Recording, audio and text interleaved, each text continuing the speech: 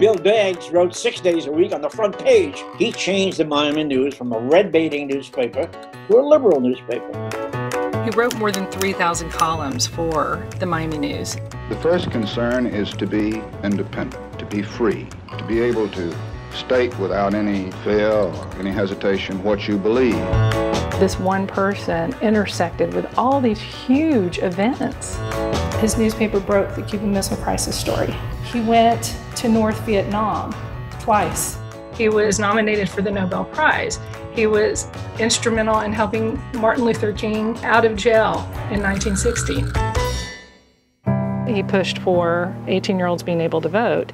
Then he actually submitted one of the first ERA amendments. He was very clear that a paper wasn't even worth printing if you were seeking to be popular.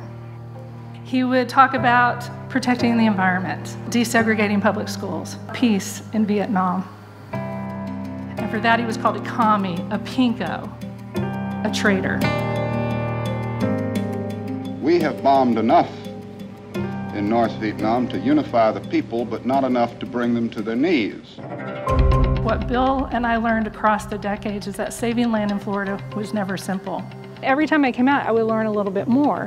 Someone would say, oh, well, you know, he helped save the park because he wrote an editorial.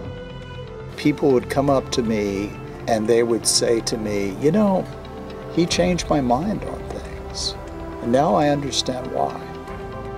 It became sort of an obsession when I realized how necessary his story was to the times that we're living in right now.